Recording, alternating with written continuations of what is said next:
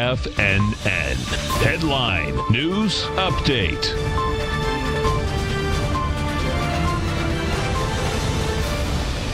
Good afternoon, everybody. I'm Tommy O'Brien, coming to you live from TFNN headquarters in St. Petersburg, Florida. 1 p.m. Eastern time on Wednesday. 3 hours left to go in the trading day.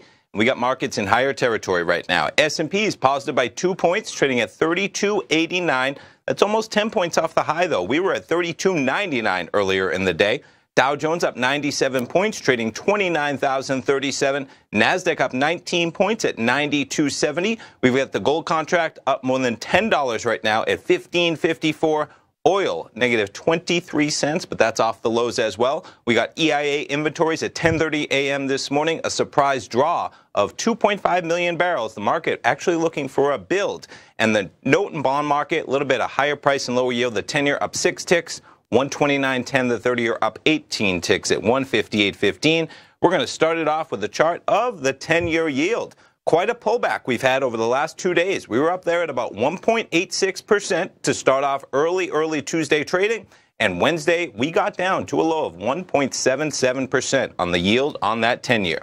Jumping over to the charts, we'll start it off with the indices. We'll start it off with the Dow. As I mentioned, off of the highs that we had, these are, what are we looking at, a 15-minute chart. And just a little bit within the last 15 minutes, we had the Dow pull back about 60 points. NASDAQ 100, a pullback as well. We were up there for a high in the NASDAQ 100 of 9,095. We're 30 points off that level, 9,065. S&P's pulling back as well. As I mentioned, we were up there at about 32.99. S&P futures currently trading 32.90. There's your gold contract, 15.54 right now. Oil, as I mentioned, we got a pullback on a surprise draw. That pretty remarkable. A huge gasoline build, though. The oil on the 1030 number trades from about $58 all the way down to a low of $57.38, and we're now right back at $58 in February crude.